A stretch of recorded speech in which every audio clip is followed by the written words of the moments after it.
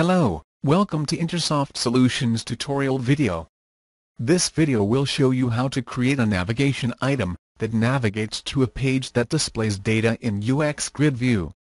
Let's start by creating a new project using Intersoft Client UI Outlook Navigation Application Project Template. Then, name it as Outlook Navigation App, and click OK to create the project.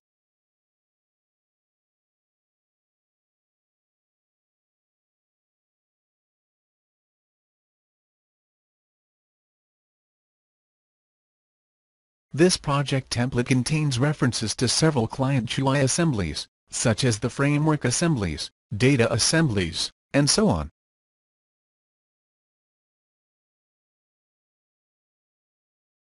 This project template also includes assets, models, selectors, view models infrastructure, and views folder.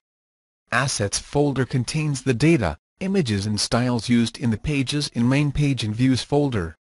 Models folder contains model base class that can be used as a base class for other model classes. Selectors contains the style selector used in this project. The View Models folder contains view model classes that describes the user interaction logic of each view. View Models infrastructure folder contains the helper and base classes to support the MVVM pattern development. The Views folder contains the user interface of your application, which mainly consisted of layout and user interface control. First of all, create a new products page that displays the product data in UXGridView. To start, let's add a database that is needed to be used in the page. In this case, let's use Northwind database that is located in Intersoft Solutions data folder. Then, add northwind.mdf to app data.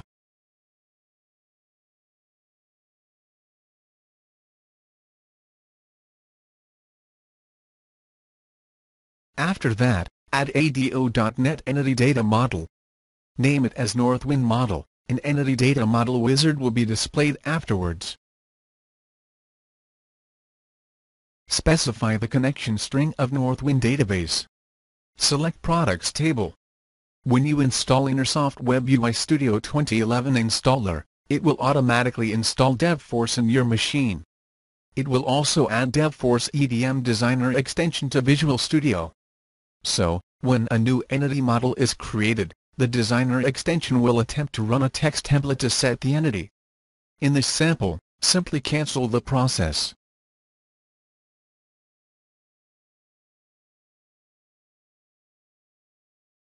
Next, set DevForce enabled to false in the Northwind model properties. Then, you can save and build the web project.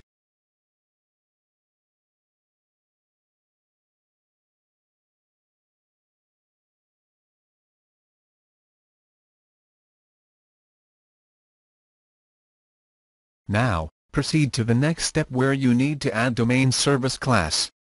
Select domain service class and name it as Northwind Domain Service.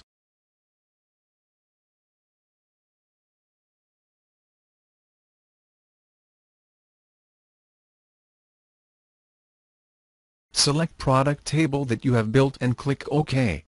It will automatically generate a domain service class complete with the product queries. As you can see, you will now have Northwind Domain Service.cs and Northwind Domain Service.metadata.cs.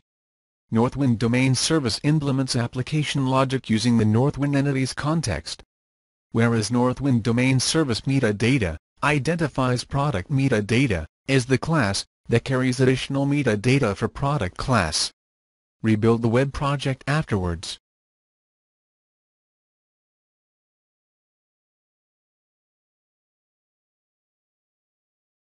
Moving on to Outlook Navigation App Project. Add reference to the References folder, and select intersoft.client.data.provider.ria.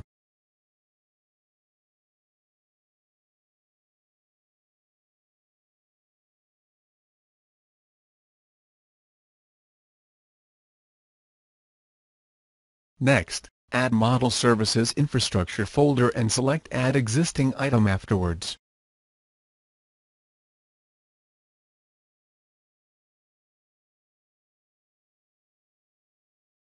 we will need to have data repository generic and data repository classes that you can retrieve from the project using Intersoft Client UI MVVM Data Application WCF RIA SP1 template.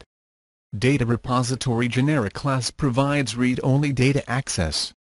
iData repository class is an interface that defines the methods to support a data repository implementation.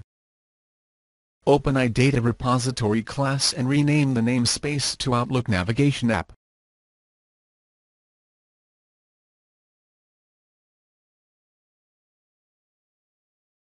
Then, open Data Repository Generic class. Remove unnecessary namespace and rename the namespace to Outlook Navigation app as well. Save all the changes and build the project.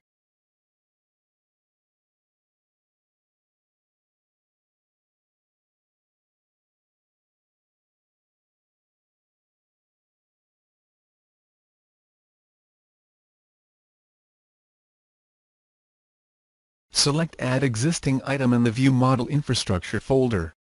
Add GridView Model Generic Base and Message Presenter classes.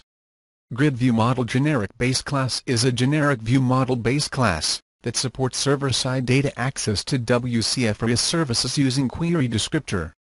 Message Presenter class is helper class, which encapsulate basic methods to show a message box. After that, open Message Presenter class, remove unnecessary namespace and rename the namespace to Outlook Navigation app.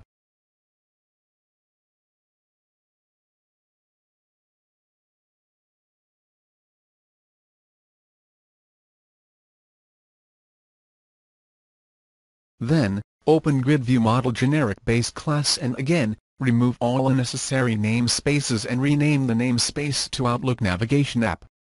Toggle all outlining to expand fields, constructor, and properties.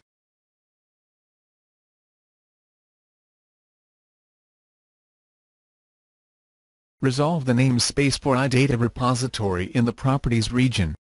Save all the changes and rebuild the project.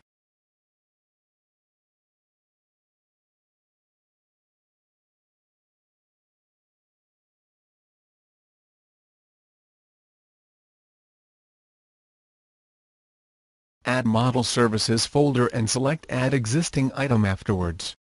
Add Repository Manager class that you can obtain from the project using Intersoft Client UI MVVM Data Application WCF RIA SP1 template.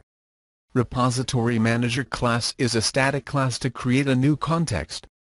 Open Repository Manager class, remove the unnecessary namespace, and rename the namespace to Outlook Navigation app. Resolve the Northwind domain context namespace, and save the changes.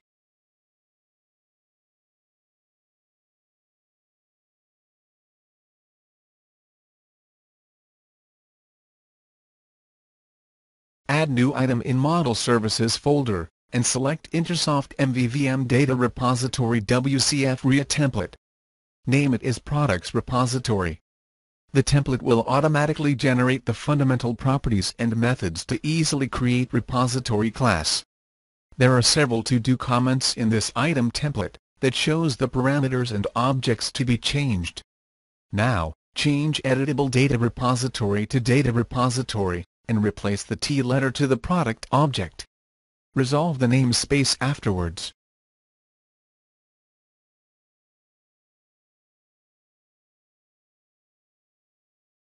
After that, replace domain context with the domain context object that you used. In this sample, replace it to Northwind domain context.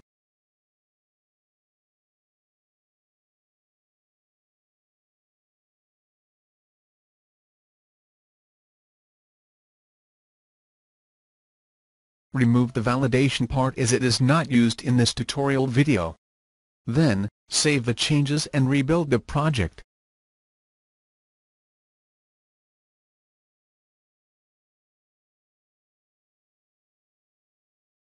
Next step, add a new class in the View Models folder that inherits from GridView Model Base class, and name it as Products View Model.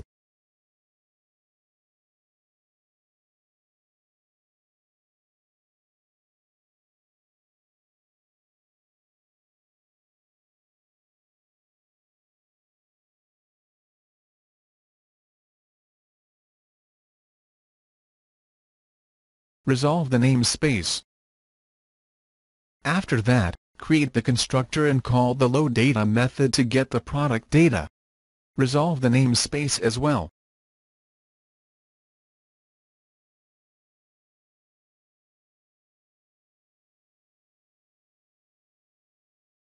Now, create user interface for Products View by adding Intersoft UX page in Views folder, and name it as Products.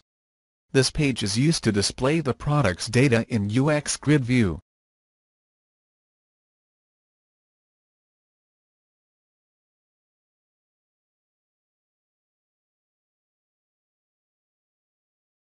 Add a reference to Products View model class in the UX page, and add the data context in grid.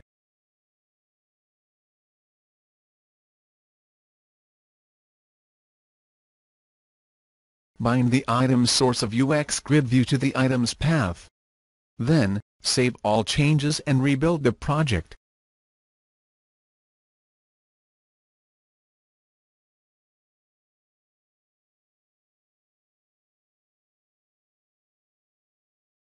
The products page that displays the product data is ready. The next step is adding a navigation item in the main page that will navigate to the products page. Open the main page.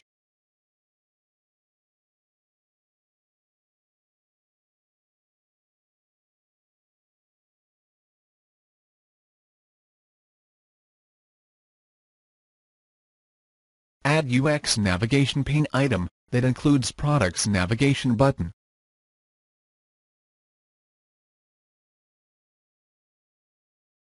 Then, set several properties such as header, navigate URI to products page, navigation state, and icon.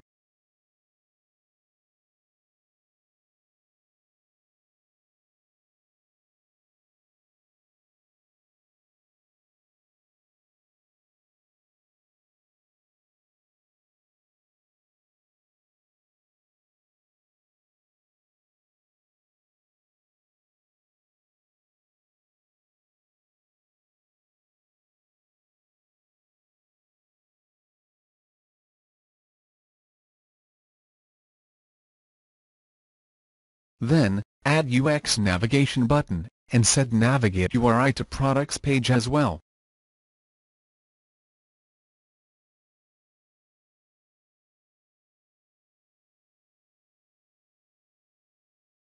This navigation item will be used when accessing product page that is ready to display UXGridView with the product's data information.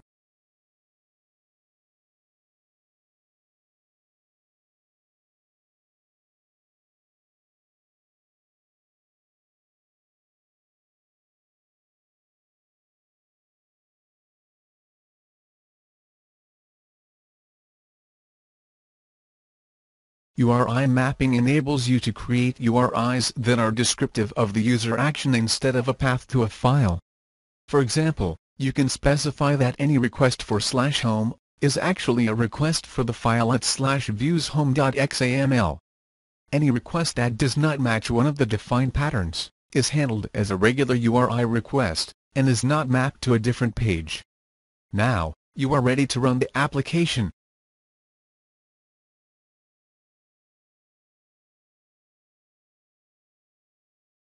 You can navigate to Products page from the navigation item. The product page will display UXGridView, complete with its products data information. In this video, you have learned how to create a navigation item that navigates to products page that displays data in UXGridView. Thank you for watching Intersoft Solutions tutorial video.